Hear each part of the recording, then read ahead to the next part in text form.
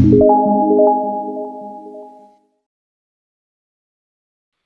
chief purpose of an avatar mode is to give a man.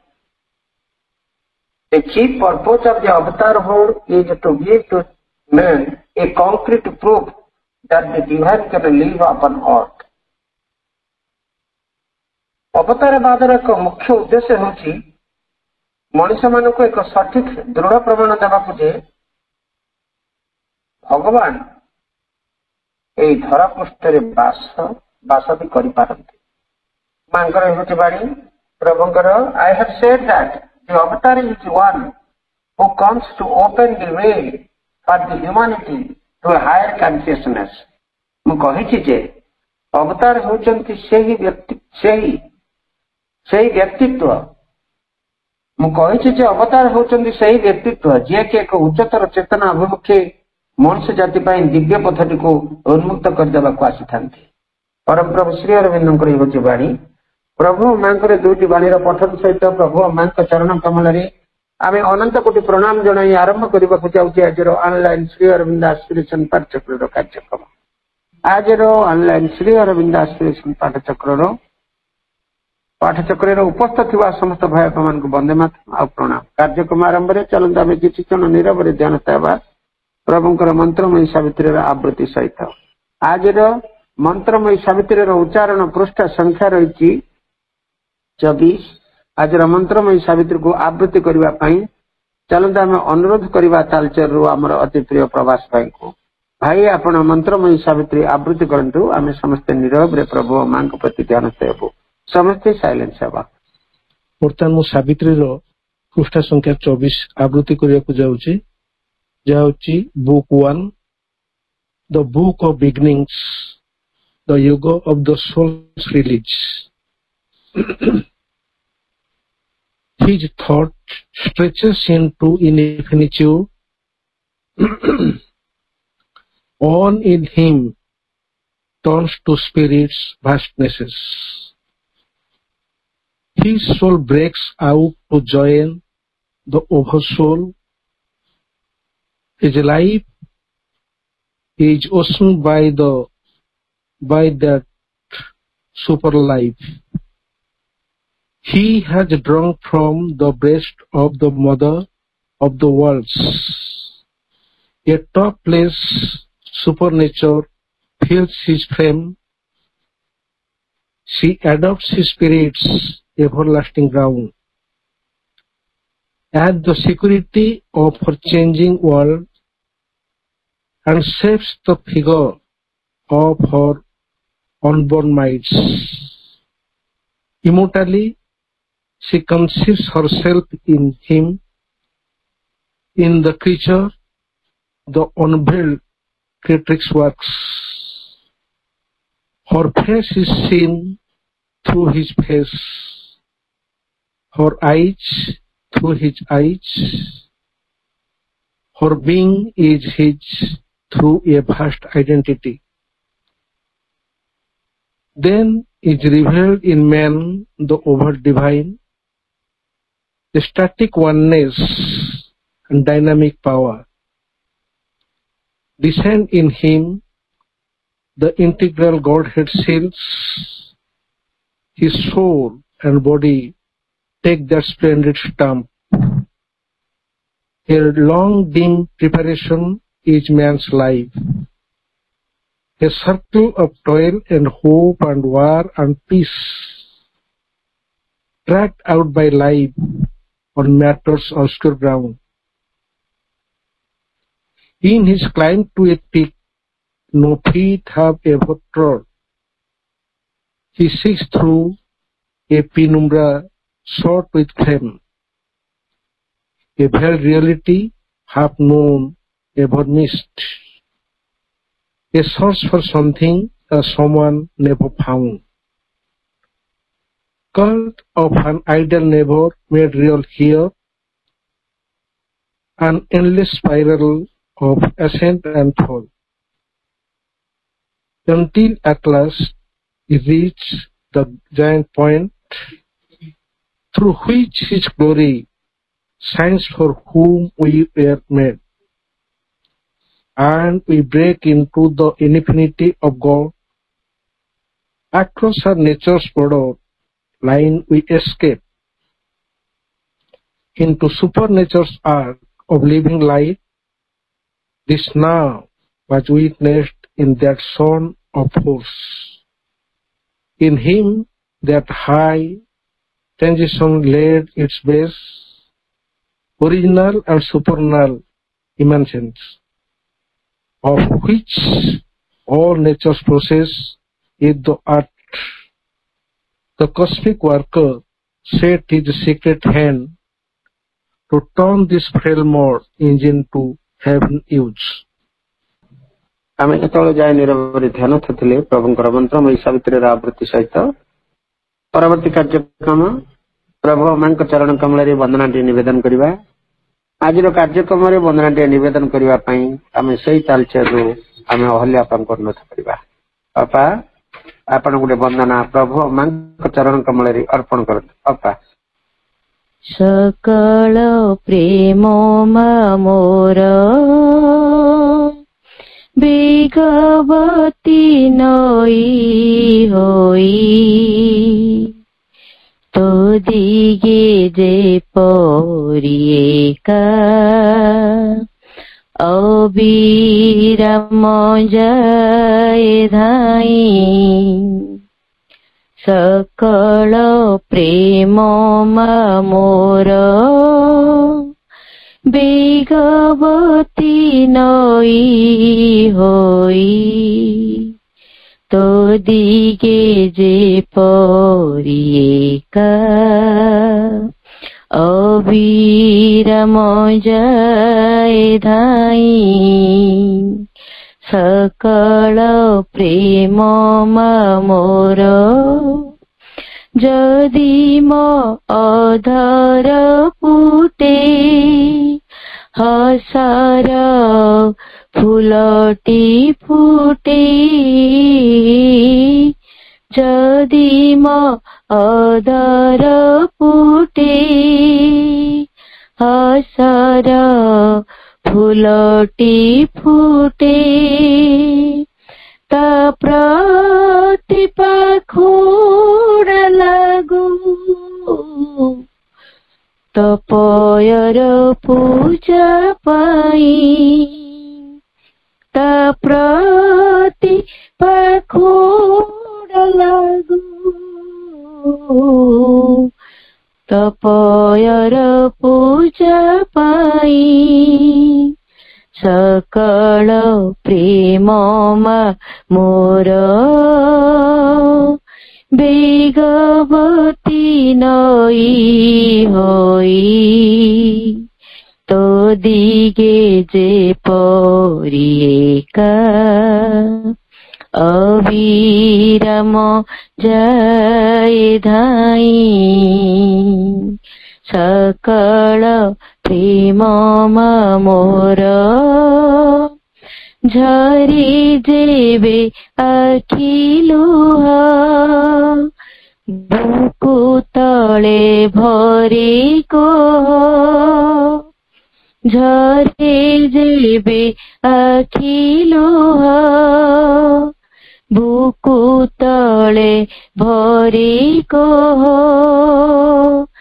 सिलुहर जल जेने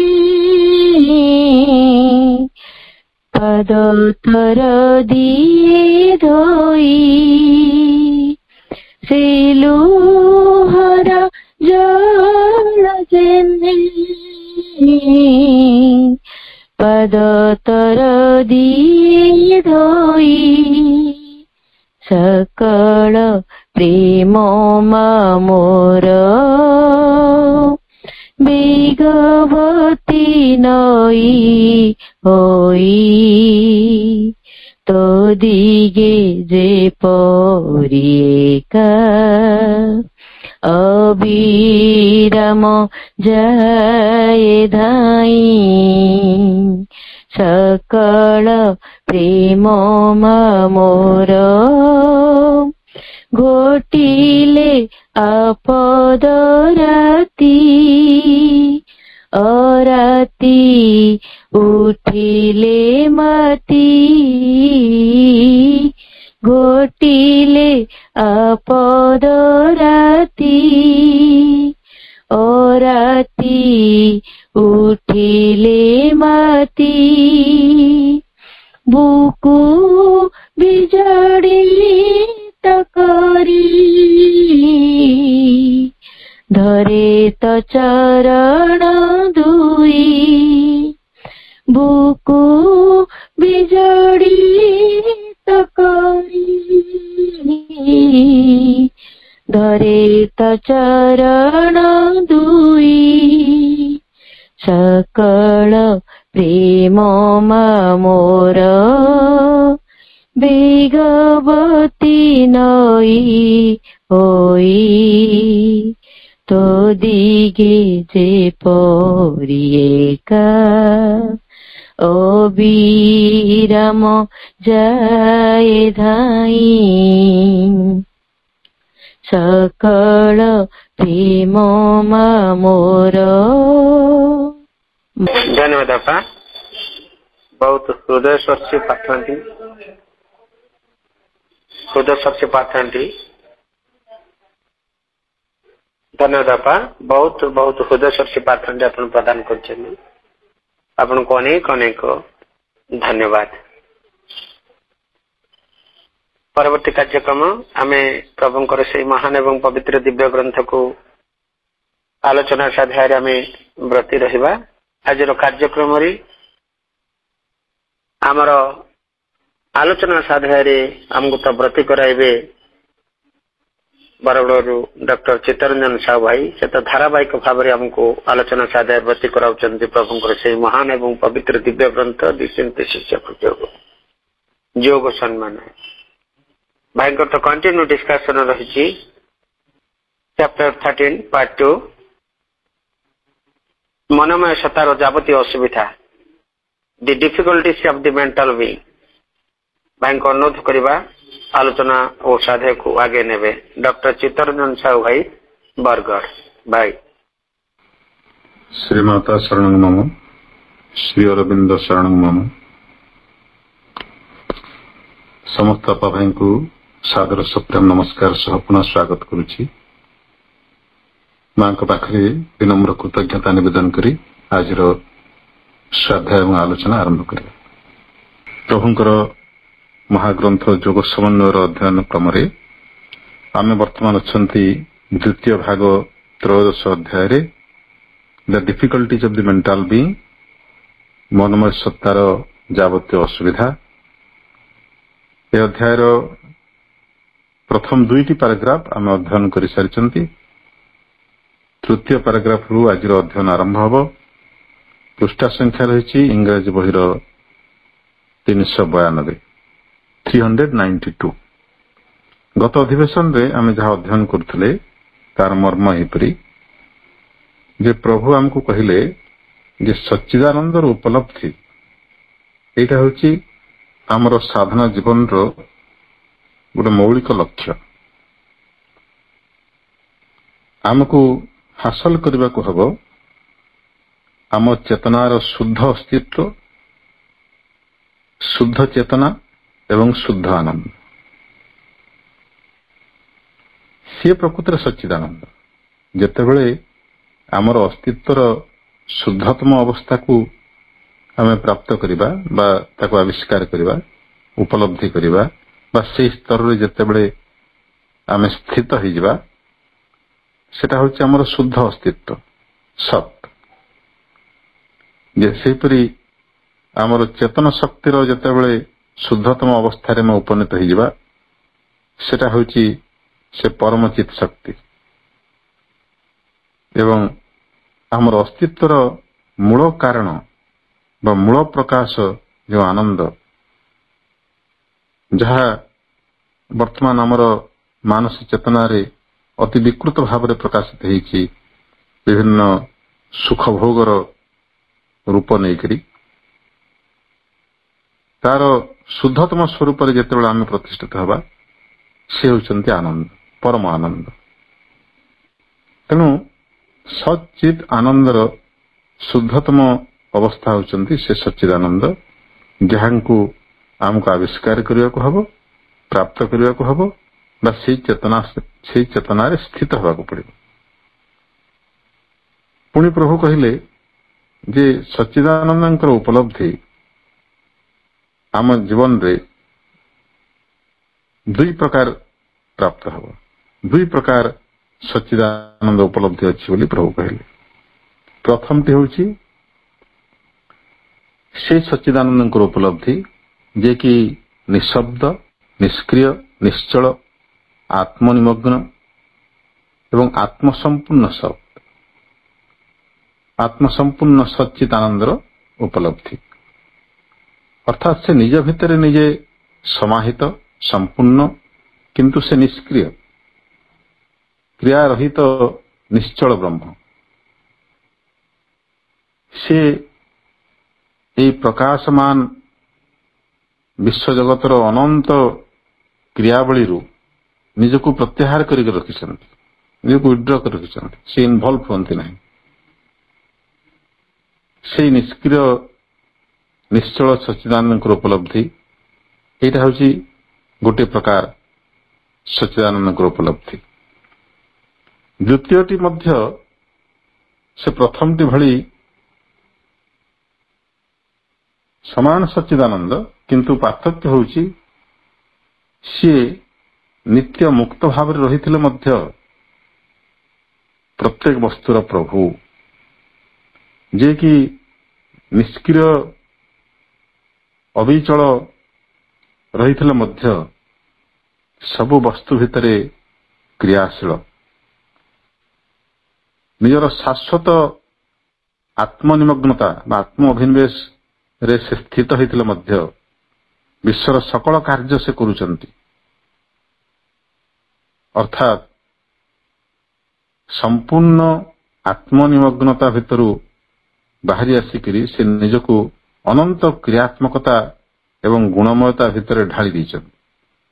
ସରଳ ଭାଷାରେ କହିବାକୁ ଗଲେ ଏହି ବିଶ୍ୱର ଯାବତୀୟ କ୍ରିୟାବଳୀ ଭିତରେ ସେ ପ୍ରକାଶିତ ହୋଇଛନ୍ତି। ଏକ ବହୁବ୍ୟାପ୍ତ ଅଥଚ ସମତାଯୁକ୍ତ ନୈର୍ବ୍ୟକ୍ତିକତା ଭିତରେ ସେ ସର୍ବୋଚ୍ଚ ପରମ ପୁରୁଷ ହିଁ ଆପଣା ଭିତରେ ବ୍ୟକ୍ତିଭାବର ଏହି ଯାବତୀୟ ଲୀଳାକୁ ଧାରଣ କରି ରଖିଛନ୍ତି। ସେ ତ ନୈର୍ବ୍ୟକ୍ତିକ ଚେତନା, ଅନାଦି ଅନନ୍ତ ନିରାକାର, କିନ୍ତୁ ସେହି ନୈର୍ବ୍ୟକ୍ତିକତା ଭିତରେ ବି ସେ ବ୍ୟକ୍ତିଭାବର ଅନନ୍ତ ଲୀଳାକୁ ଧାରଣ କରିଛନ୍ତି। ନୈର୍ବ୍ୟକ୍ତିକତା ଭିତରେ ବ୍ୟକ୍ତିତ୍ୱର ପ୍ରକାଶ, ଏଇଟା ହେଉଛି ସଚ୍ଚିଦାନନ୍ଦଙ୍କର ଗୋଟେ ଦିଗ ବା ଗୋଟେ ବିଭାବ। କୌଣସି ପ୍ରକାର ଲିପ୍ତ ନ ହେଇକରି ଗୋଟେ ପୂର୍ଣ୍ଣଯୁକ୍ତ ଉଦାସୀନତା ନଥାଇ ସେ ବିଶ୍ୱଜଗତର ଅନନ୍ତ ପ୍ରତିଭାସକୁ ଅଧିକାର କରିଛନ୍ତି। ସେ ଲିପ୍ତ ନୁହନ୍ତି କି ଉଦାସୀନ ନୁହନ୍ତି। ଦେଖନ୍ତୁ, ଏଇଟା ବୁଝିବାଟା ସାଧାରଣ ମଣିଷ ପକ୍ଷରେ କଷ୍ଟକର ହୁଏ, କାରଣ ଆମେ ଏଇ ପରସ୍ପର ବିରୋଧାଭାସ ଭିତରେ ହିଁ ବୁଝିବାଟା ଅଭ୍ୟାସ କରିଥାଉ। ଜଣେ ଯଦି ଲିପ୍ତ ବା ଆସକ୍ତ, ସେ ଉଦାସୀନ ନାହିଁ। ଯେ ନିର୍ଲିପ୍ତ, ସେ ଉଦାସୀନ। ଉଦାସୀନତା ଓ ଲିପ୍ତତା ଦୁଇଟା ପରସ୍ପର ବିରୋଧୀ ବୋଲି ଆମେ ମନେ କରୁ, କିନ୍ତୁ ଭଗବାନଙ୍କର ଚେତନାରେ ଏଭଳି ବୈପରୀତ୍ୟ ନାହିଁ। ସେଠି ଲିପ୍ତତା ଆଉ ଉଦାସୀନତା ଏକା ସାଙ୍ଗେ ରହିପାରନ୍ତି। ନିର୍ଲିପ୍ତତା ଏବଂ ପୂର୍ଣ୍ଣ ଭାବରେ ଯୁକ୍ତ ହୋଇଥିବା ବା ଜଡ଼ିତ ହୋଇଥିବା, ଏ ଉଭୟ ଅବସ୍ଥା ଏକା ସାଙ୍ଗରେ ତାଙ୍କ ଭିତରେ ରହିପାରେ। ସେ ନିର୍ଲିପ୍ତ କିନ୍ତୁ ଉଦାସୀନ ନୁହନ୍ତି।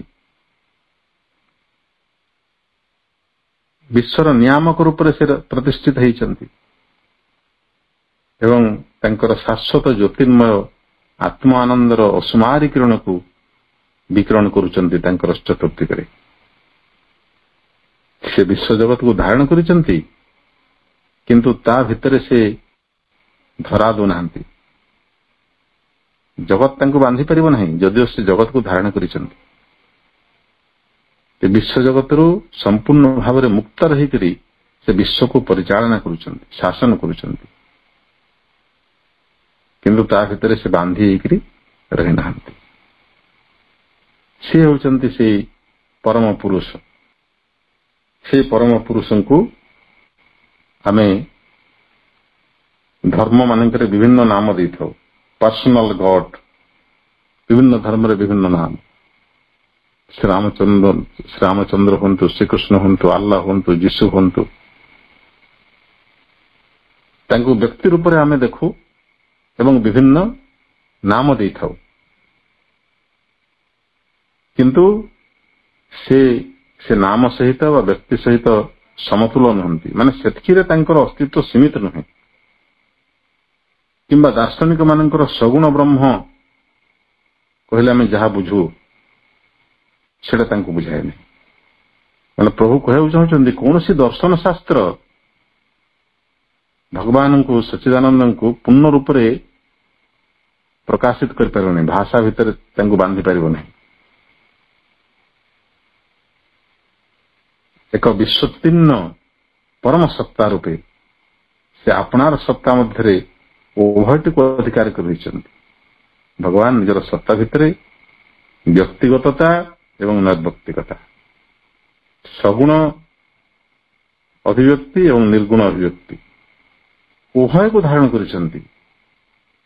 ଉଭୟ ହେଉଛନ୍ତି ତାଙ୍କର ଅଭିବ୍ୟକ୍ତି। ତେଣୁ ତାଙ୍କୁ ହିଁ ଆମେ ଆମର ଯୋଗର ସାଧନା ଲାଗି ଉପଲବ୍ଧିର ଲକ୍ଷ୍ୟ ବୋଲି ଭାବିବା। ସେ ହେଉଛନ୍ତି ସେଇ ପରାତ୍ପର ବିଶ୍ୱୋତ୍ତୀର୍ଣ୍ଣ ପରମ ସତ୍ତା, ମାନେ ଏଇ ବିଶ୍ୱ ରୂପର ବାହାରେ ବିଶ୍ୱଗତ ତାଙ୍କର ଯେଉଁ ଅଭିବ୍ୟକ୍ତି ଭଗବାନଙ୍କର ବ୍ୟକ୍ତିଗତ, ବିଶ୍ୱଗତ, ବିଶ୍ୱାତୀତ, ତାଙ୍କର ବିଶ୍ୱଗତ ଅଭିବ୍ୟକ୍ତିରୁ ମଧ୍ୟ ବାହାରି ବା ତାର ଊର୍ଦ୍ଧ୍ୱରେ ଯେଉଁ ପରାତ୍ପର ରୂପରେ ସେ ଅଛନ୍ତି, ତାଙ୍କୁ ଜାଣିବା ବା ଉପଲବ୍ଧି କରିବା, ସେଟା ହିଁ ପୂର୍ଣ୍ଣଯୋଗର ସାଧକର ଚୂଡ଼ାନ୍ତ ଲକ୍ଷ୍ୟ।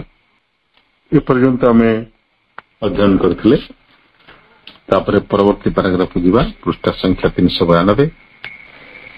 We see at once that from this point of view, the realization of the pure quiescent self, which we gain by withdrawing from mind, life and body, is for us only the acquisition of the necessary basis for this greater realization.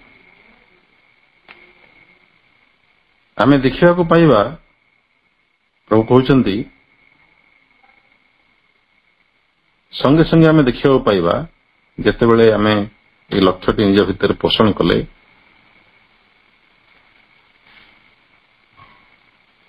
ସେ ସଗୁଣ ଏବଂ ନିର୍ଗୁଣ ଉଭୟ ଯେଉଁ ଚେତନାରେ ଏକାକାର, ସେହି ପରାତ୍ପର ସଚ୍ଚିଦାନନ୍ଦ ବ୍ରହ୍ମଙ୍କୁ ଉପଲବ୍ଧି କରିବା ଆମର ଲକ୍ଷ୍ୟ ବୋଲି ଯେତେବେଳେ ଆମେ ନିଶ୍ଚିତ ହେଇଗଲେ, ତତ୍କ୍ଷଣାତ୍ ଆମେ ଏକଥା ଦେଖିବାକୁ ପାଇବା ଯେ ମନ ପ୍ରାଣ ଶରୀରର ଭୂମିରୁ ଅପସରି ଯାଇ ଆମେ ଯେଉଁ କ୍ରିୟାତୀତ ଆତ୍ମସତ୍ତାଠୁ ଉପଲବ୍ଧି କରିଥାଉ, ତାକୁ ଏହି ବୃହତ୍ତର ଉପଲବ୍ଧି ଲାଗି କେବଳ ଆମର ଆବଶ୍ୟକ ଭୂମିର ଅଧିକାର ଲାଭ କରିବା ବୋଲି କହିପାରିବା।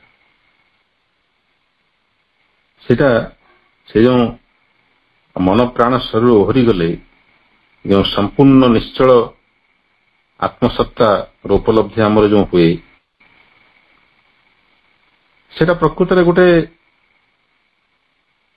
ବେସିସ୍, ଗୋଟେ ଆଧାରଗତ ଅବସ୍ଥା, ସେଟା ଲକ୍ଷ୍ୟ ନୁହେଁ।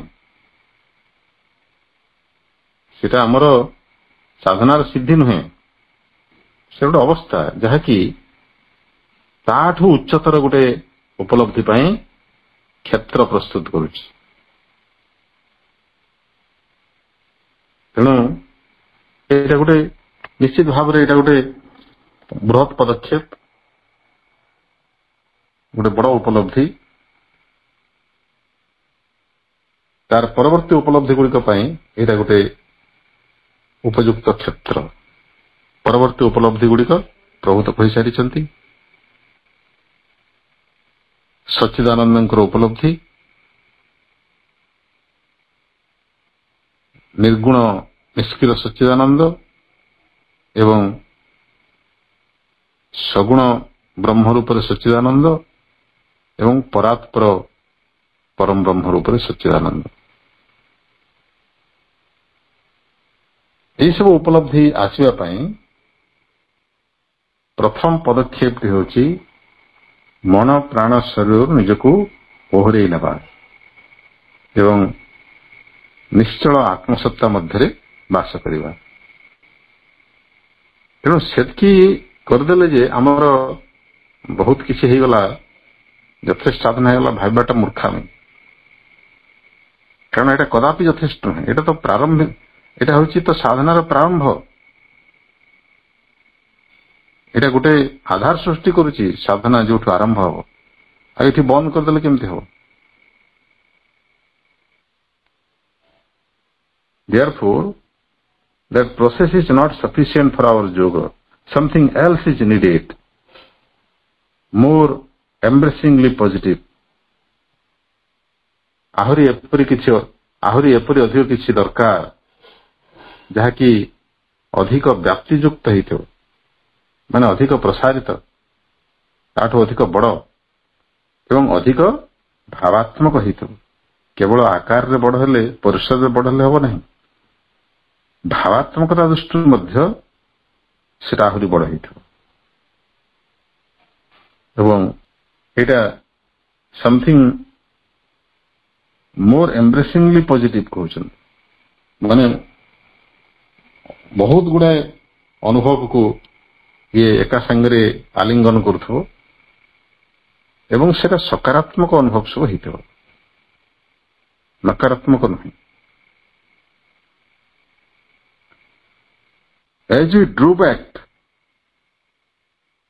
from all that constitutes our apparent self and the phenomenon of the universe in which it dwells to the self-existent, self-conscious Brahman, so we must now repossess our mind, life and body with the all-embracing, all-existence, self-consciousness and self-delight of the Brahman.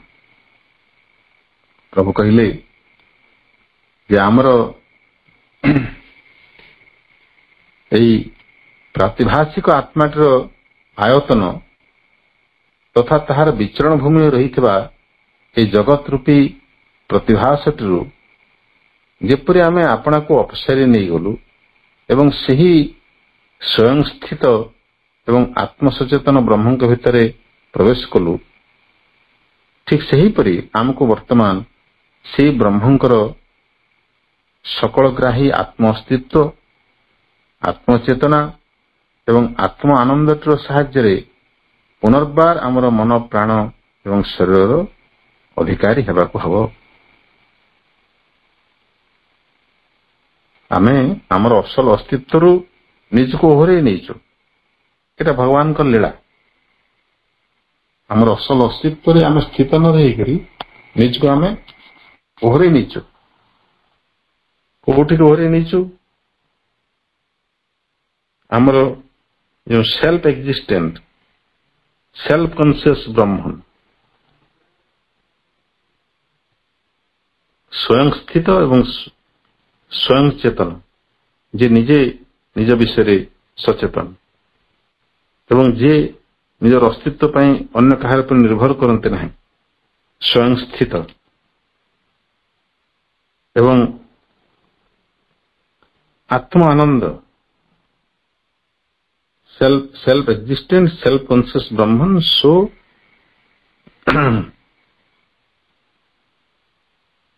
we must now repossess our mind, life and body with the all-embracing, self-existent, self-consciousness and self-delight of the Brahman.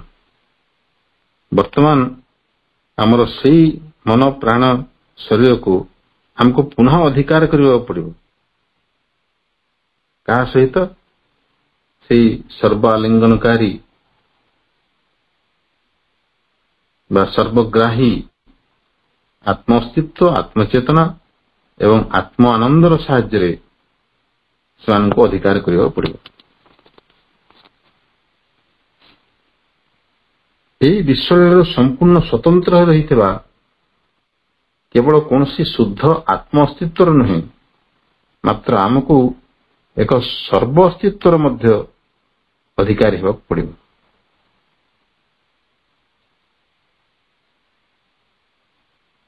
ଆମର ମନ ପ୍ରାଣ ଶରୀରରେ ସଚିତ ଆନନ୍ଦ ପ୍ରକଟିତ ହେବେ, ଯିଏକି ସ୍ୱୟଂସ୍ଥିତ, ସ୍ୱୟଂ ସଚେତନ ଏବଂ ଆତ୍ମ ଆନନ୍ଦରେ ପରିପୂର୍ଣ୍ଣ। ବର୍ତ୍ତମାନ ଆମର ମନ ପ୍ରାଣ ଶରୀର ସେମାନେ ସ୍ୱୟଂସ୍ଥିତ ନୁହନ୍ତି, ଅନ୍ୟ କାହା ଉପରେ ନିର୍ଭରଶୀଳ, ନିଜେ ନିଜ ବିଷୟରେ ସଚେତନ ନୁହନ୍ତି, ଅନ୍ୟ ଉପାଦାନ ଗୁଡ଼ିକ ଉପରେ ନିର୍ଭରଶୀଳ। ଆତ୍ମ ଆନନ୍ଦ ବିଷୟରେ ତ ସେମାନେ ଆଦୌ ସଚେତନ ନୁହନ୍ତି। ଆନନ୍ଦ ପ୍ରାପ୍ତି ପାଇଁ ବିଭିନ୍ନ ବାହ୍ୟ ଅବଲମ୍ବନକୁ ମାଧ୍ୟମ କରୁଛନ୍ତି,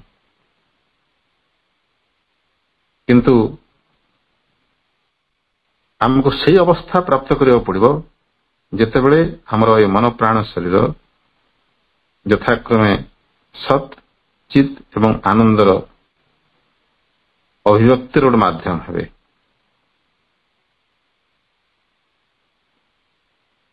ସେଇଟା ହେବ ଆମର ମନ ପ୍ରାଣ ଏବଂ ଶରୀରର ରିପୋଜେସନ, ମାନେ ପୁନଃ ଅଧିକାର। We must not only have the possession of a pure self-existence independent of the world play.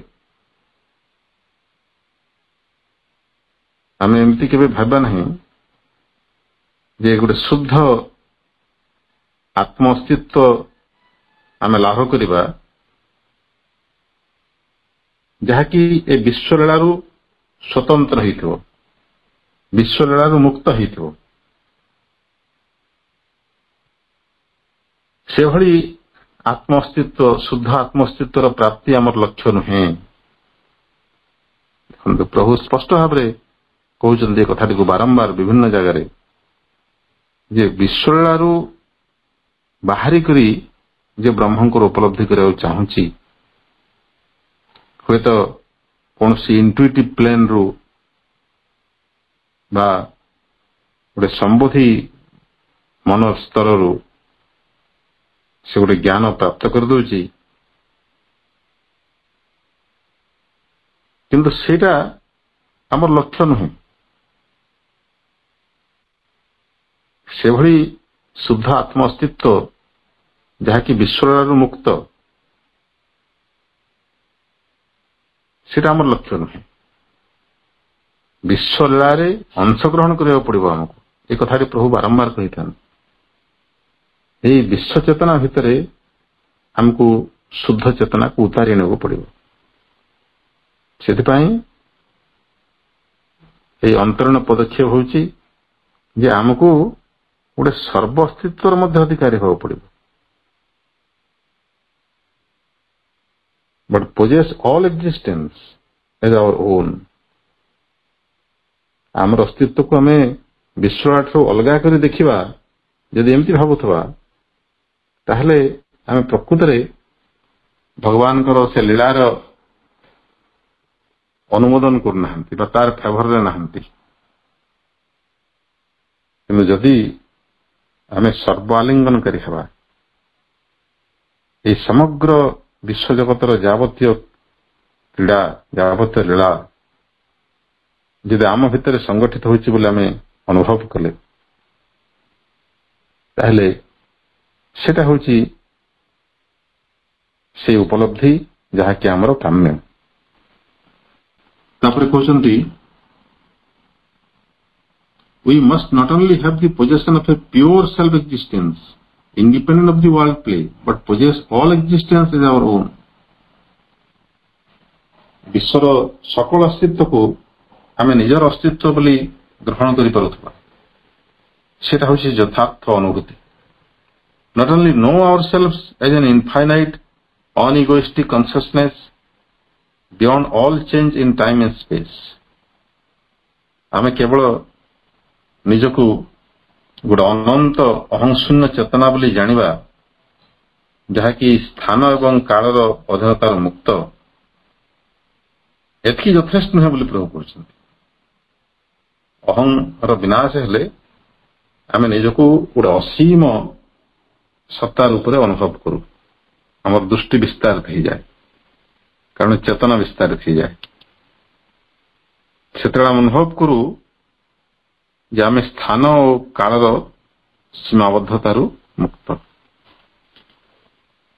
କିନ୍ତୁ ସେତିକି ଯଥେଷ୍ଟ ନୁହେଁ.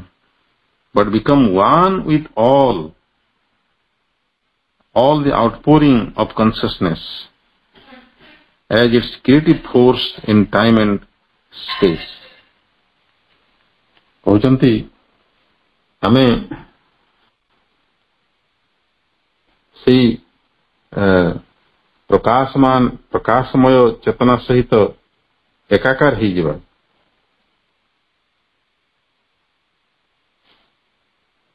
କାଳ ତଥା ଦେଶଗତ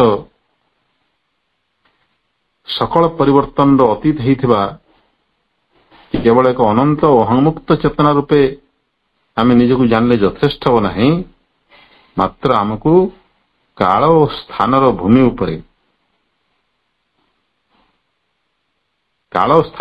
ଉପରେ ସଂଘଟିତ ହେଉଥିବା ଚେତନାର ସକଳ ବିଚ୍ଛୁରଣ ତଥା ସେହି ଚେତନାର ସୃଜନ ସାମର୍ଥ୍ୟ ସହିତ ମଧ୍ୟ ଆମକୁ ଏକାତ୍ମତା ଅର୍ଜନ କରିବାକୁ ପଡ଼ିବ. ତାପରେ କହୁଛନ୍ତି not only be capable of fathomless peace and quiescence, କେବଳ ନିଜର ଚେତନାର ଅଭ୍ୟନ୍ତରରେ ଅନନ୍ତ ଶାନ୍ତି ଏବଂ ନିଶ୍ଚଳତା ଅନୁଭବ କଲେ ସେଟା ଯଥେଷ୍ଟ ନୁହେଁ. ସେଟା ତ ଅବଶ୍ୟ ଆସିବ, କିନ୍ତୁ ସେତିକି ଯଥେଷ୍ଟ ନୁହେଁ. ଆମକୁ ଏ ବିଶ୍ୱଗତ ଯାବତୀୟ ବସ୍ତୁରେ ମଧ୍ୟ ଏକ ବିମୁକ୍ତି ତଥା ଆନନ୍ଦ ଅନୁଭବ କରିବାକୁ ପଡ଼ିବ. Not only be capable of fathomless peace and quiescence, but also of a free and infinite delight in universal things. ବିଶ୍ୱଗତ ଯାବତୀୟ ବସ୍ତୁରେ ଆମର ଯେମିତି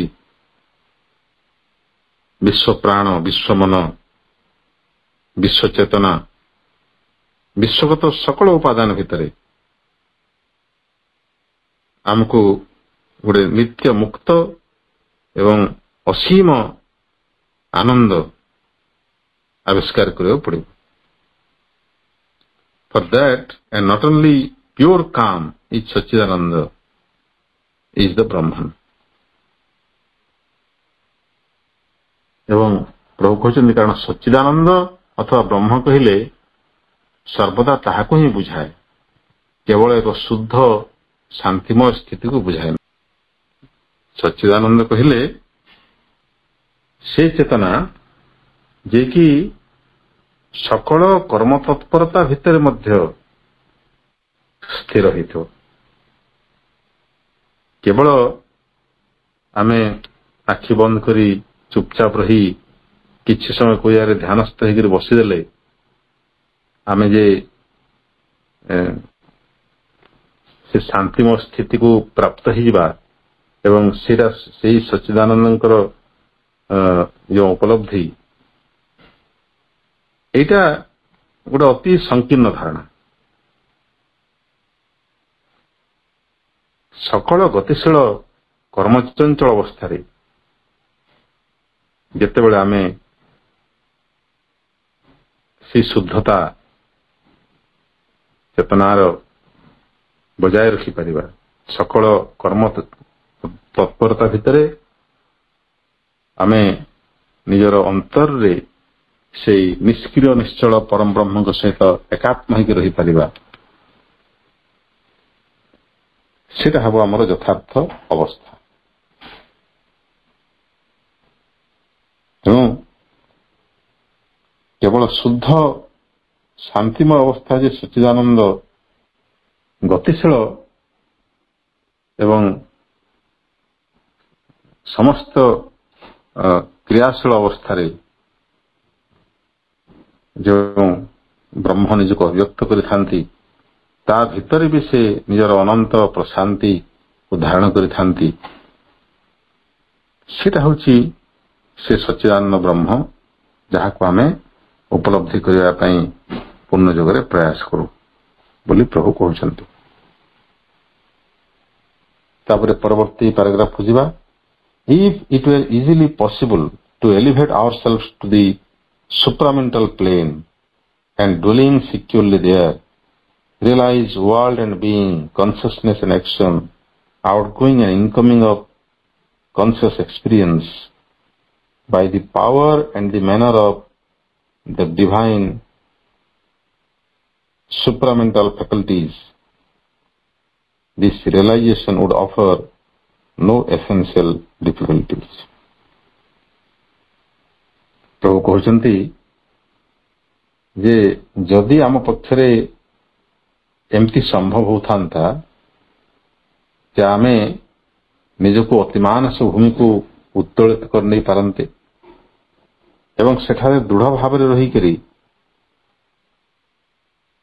ଆମର ସେ ଅତିମାନସ ଦିବ୍ୟ ସାମର୍ଥ୍ୟ ଗୁଡ଼ିକ ଦ୍ୱାରା ଏବଂ ତାହାରି ରୀତିରେ ତାହାରି ଧାରାରେ ଏହି ବିଶ୍ୱଜଗତ ଏବଂ ବିଭିନ୍ନ ସତ୍ତାର ଚେତନାଗତ କ୍ରିୟାତ୍ମକତା ସବୁ ସଂଗଠିତ କରୁଥାନ୍ତେ, ଯଦି ସେଇଟା ଆମ ପକ୍ଷରେ ସହଜରେ ସମ୍ଭବ ହୁଅନ୍ତା, ଯଦି ଆମର ଚେତନା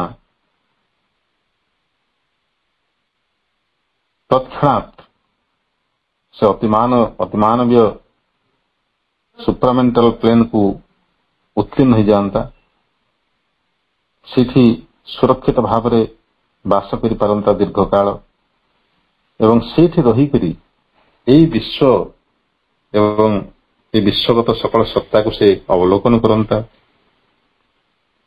ଚେତନା ଏବଂ ଶକ୍ତିର କ୍ରିୟାକୁ ସେ ଅବଲୋକନ କରନ୍ତା, ଦେଖିପାରନ୍ତା,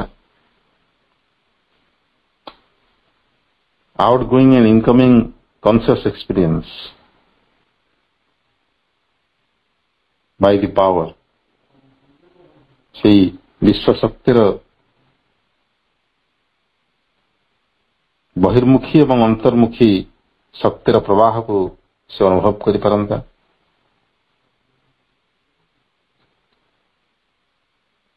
ଏବଂ ଯେଉଁ ଧାରାରେ ଦିବ୍ୟ ଅତିମାନବୀୟ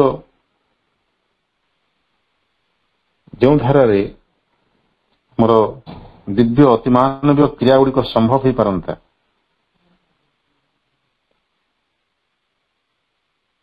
ଯଦି ସେମିତି ହେଇପାରନ୍ତା ପ୍ରଭୁ କହୁଛନ୍ତି, ତାହେଲେ ଏହି ଉପଲବ୍ଧିଟି ଆମ ପାଇଁ କିଛି ଅସୁବିଧା ସୃଷ୍ଟି କରନ୍ତା ନାହିଁ। This realization would offer no essential difficulty. ଏହି ଉପଲବ୍ଧିଟି ଆମ ପାଇଁ କଷ୍ଟଦାୟକ ହୁଅନ୍ତା ନାହିଁ ବା କଷ୍ଟକର ଲାଗନ୍ତା ନାହିଁ, ମାତ୍ର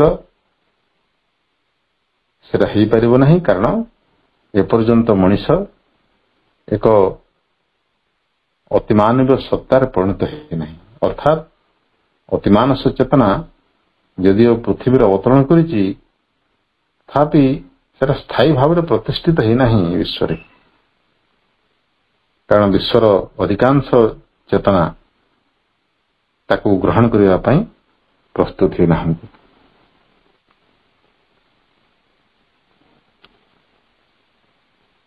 But man is a mental and not yet a supramental being. ମଣିଷ ଗୋଟେ ମନୋମୟ ସତ୍ତାର ଜୀବ, ଏପର୍ଯ୍ୟନ୍ତ ସେ ଅତିମାନବୀୟ ସତ୍ତାରେ ପରିଣତ ହେଇନାହିଁ। It is by the mind therefore that he has to aim at knowledge and realize his being. ଯେହେତୁ ସେ ବର୍ତ୍ତମାନ ମନ ପ୍ରଧାନ ଯିବ, ମନ ମାଧ୍ୟମରେ ହିଁ ତାକୁ ସେଇ ଜ୍ଞାନଟି ହାସଲ କରିବାକୁ ପଡିବ ଏବଂ ନିଜର ଅସ୍ତିତ୍ୱର ଅନୁଭବ କରିବାକୁ ମଧ୍ୟ ପଡିବ। With whatever help he can get from the supramental planes, ଏବଂ ସେଇ କର୍ମ କରିବାର ପ୍ରକ୍ରିୟା ଭିତରେ ସେ ଯାହା କିଛି ସାହାଯ୍ୟ ପାଇପାରେ ଅତି ମାନବୀୟ ସ୍ତର ଗୁଡିକରୁ ସେ ଅବଶ୍ୟ କିଛି ସାହାଯ୍ୟ ପ୍ରାପ୍ତ କରିବ। This character of our actually realized being,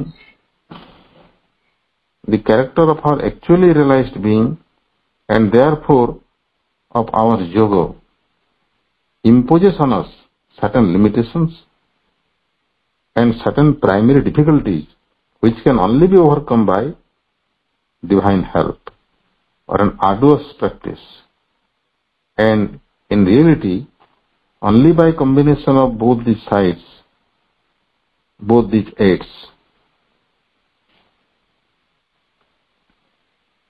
प्रभु कहले जे आमर ए मन द्वारा ही आमर चेतना को ज्ञान आड़ को मुहैबा को पड़िबो एवं आपणार आत्मसत्तार उपलब्धि करिया को पड़िबो एवं से अतिमानस भूमि गुड़िकरू से जहा किछि साहाय्य ग्रहण करिबो, जहा किछि साहाय्य पाइबा को समर्थ हबो सेउड को मध्य से ग्रहण करिबो। वास्तव क्षेत्र रे उपलब्धि आमर ए सत्ताटर विशेष प्रकृति एवं से कारण आमर जोगर विशेष प्रकृति मध्य आम उपरे एपरी केतेगुड़िए सीमाबद्धता, संकीर्णता एवं प्राथमिक असुविधा गुड़िक आनी लदी दिए, जहाकु कि केवल दिव्य साहाय्य द्वारा अथवा एक अति कठोर साधना द्वारा ही अतिक्रम करा जाई पारे। This character of our actually realized being and therefore of our yoga imposes on us certain limitations and primary difficulties which can only be overcome by divine help or an arduous practice. हमरो जो वास्तव क्षेत्र रे उपलब्ध होइतबा हमर ए सत्ताटी आमे जो अवस्था रे वर्तमान अछु, मन प्राण शरीर आधारित ये जो सत्ता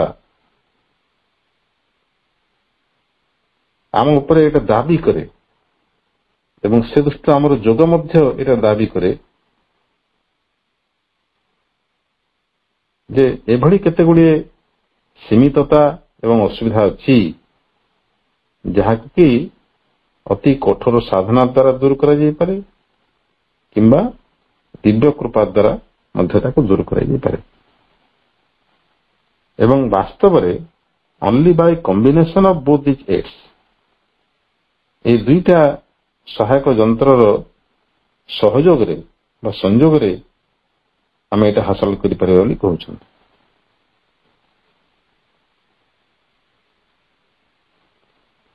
दुईटा एड कोन कोन गोटे हला डिवाइन हेल्प, दिव्य करुणा बा दिव्य साहाय्य, दिव्य कृपा एवं गोटे हला कठोर अभ्यास, कठोर तपस्या बा अभ्यास। उभय को हमको जोड़िया पड़ो। These difficulties in the way of integral knowledge, integral realization, the integral becoming, we have to state succinctly before we can proceed further. प्रभु कहते यही आलोचना को आहरी आगको नवा पूर्वर आमको पूर्ण ज्ञान, पूर्ण उपलब्धि तथा पूर्ण संभूतिर मार्ग रही ये सब नाना असुविधा गुड़ी को स्पष्ट भाव में देखा पड़ो।